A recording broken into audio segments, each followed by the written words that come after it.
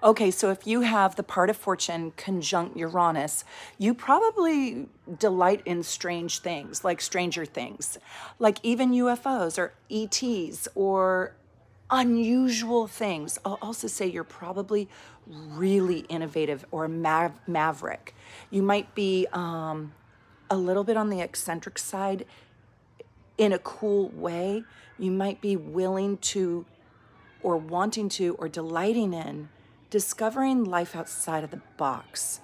You might be interested in innovating your life and breaking free from traditions that were, or rules and regulations that were once placed upon you.